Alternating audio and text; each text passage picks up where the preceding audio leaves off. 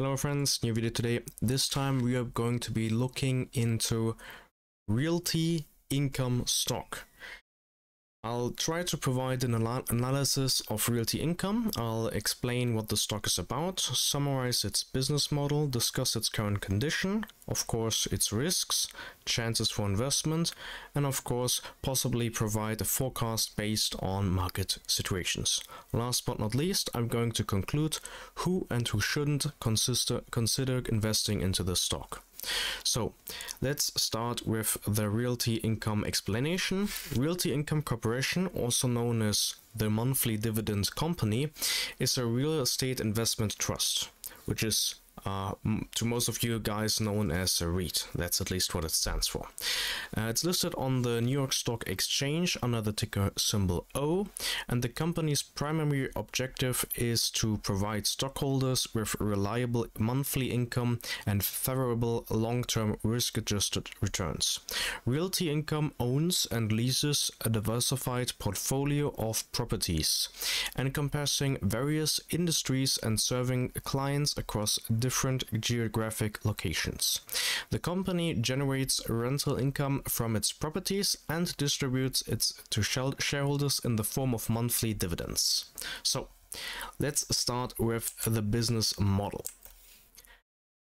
My key points of the business are, first of all, a diverse portfolio, meaning Realty Income holds around 11,000 properties across different sectors, which helps diversify its risk exposure.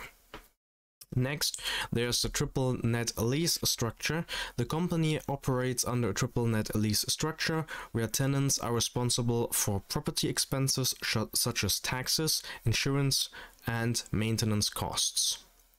Next, there's its reliable monthly income. Realty Income aims to provide shareholders with a reliable and consistent stream of monthly rental income.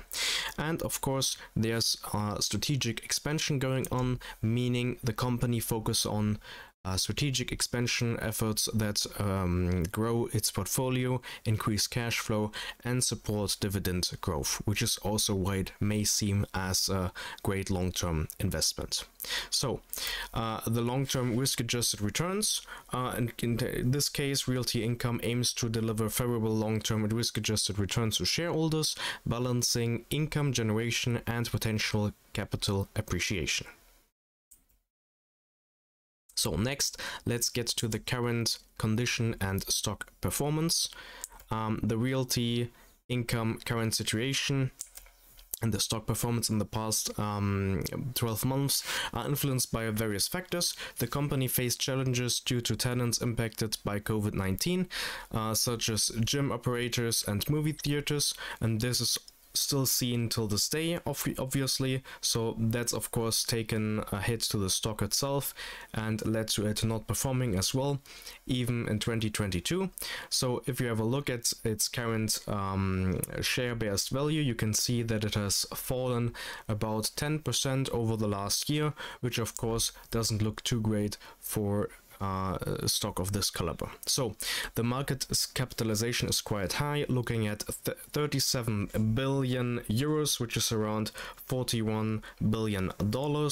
And obviously, if you have a look at the 52-week high and low, it's currently in a candle of around 68 euros to 50 euros.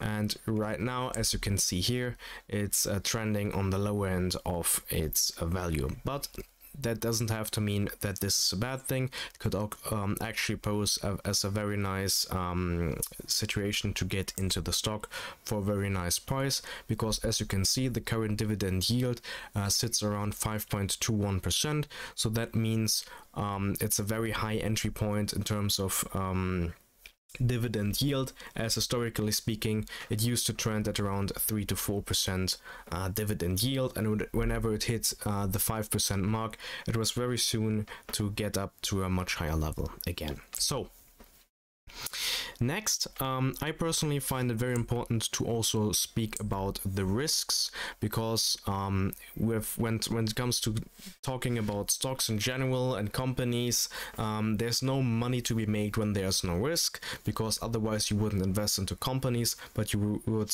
just leave your money on the bank for whatever safety that is. But of course, when investing in companies, there's always a risk of bankruptcy, and several factors come into that as well when it comes to realty income. So first of all, there are tenant challenges, meaning realty income faces the risk of tenant bankruptcies or defaults, especially during economic downturns or industry-specific challenges. Could very well see this when it came to COVID-19, but also the current market situation, as we are in a not so great financial market situation for most tenants, at least when it comes to retail stores and the likes, doesn't look too great for tenants in general. So next, there's some sort of interest rate sensitivity, because REITs in general, like Realty Income, are sensitive to changes in interest rates. And rising interest rates can increase borrowing costs for the money that they need for the buildings, and of course it affects the company's profitability and valuation. Last but not least, I personally would also look at the market conditions. The poor performance of Realty Income is influenced by overall market conditions, including the demand for retail properties, consumer spending patterns, and economic cycles. So, of course, with risks there also come opportunities, otherwise we wouldn't have a look at this stock right now. And the chances for this type of stocks are quite vast. So first of all, there's the monthly dividends. Realty Income offers reliable monthly dividends, making it appealing to income-seeking investors. And of course, when there are many investors looking at it for the monthly dividend, which makes it quite special actually, there's always a huge amount of people talking about the stock at all times, which of course means that there are more people getting into the stock and finding out more about the stock as well. So that's actually a driver for more investors looking to find a way into the stock. Next, there's the diversification. I already briefly mentioned it, but the company's diversified portfolio across various industries and geographies helps mitigate risks associated with specific sectors or regions. And of course, the strategic expansion that comes along as well, meaning Realty Income's focus right now is on strategic expansion, and it provides opportunities for growth through acquiring new properties and increasing rental income. So next, let's have a look at my personal forecast for the stock. So with all things, there comes a bull scenario and a bear scenario. The stock's development itself depends on market situation, meaning in a bull market, favorable economic conditions may lead to increased demand for retail properties, high occupancy rates, and potential rental increases, which could positively impact the stock. Conversely, there's in a bear market, or basically in an economic downturn, there are challenges such as tenant bankruptcies, reduced consumer spending, and negative investor sentiment towards real estate investments, and that could affect the stock's performance in a negative way as well. So I personally will give you my own conclusion to this and how I feel about the stock, and whether it may find a spot in my community portfolio. So Realty Income appeals to income-focused investors seeking reliable monthly dividends and the potential for long-term risk and risk-adjusted returns. The company's business model, diversified portfolio, and strategic expansion efforts contribute to its appeal. However, investors should be aware of the risk associated with tenant challenges, interest rate sensitivity, and market conditions. Conservative investors seeking stable dividend payments and exposure to the real estate sector may find Realty Income suitable for their portfolio, while those with a higher risk tolerance and a focus on growth may prefer more aggressive investment options.